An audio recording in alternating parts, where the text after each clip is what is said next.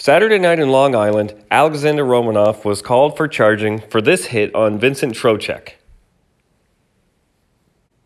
As the video shows, there's a lot of head contact there with that shoulder, and here we're going to see why. Look at Romanov plant his feet, explode up, and launch himself upward and outward into this contact.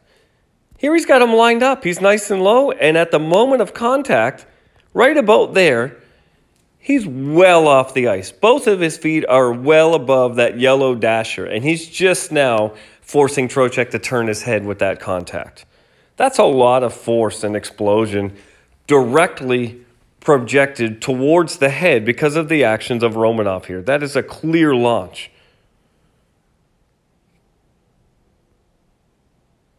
Here it is again in fast motion. Look at the force of that violent impact directly to the head as we see here. Now he does want to make a clean check, but look at his position right now.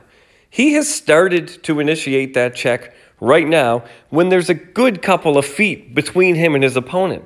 So how else is he going to make up that distance now that he's come to a stop besides launching himself forward? So that's why he does it. He really does want to make shoulder-to-shoulder contact, but this is not the way to go about it.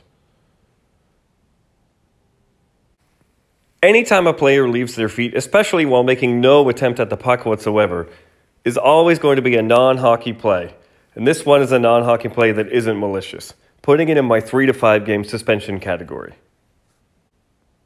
Tough Call would suspend Alexander Romanov of the New York Islanders 4 games for charging.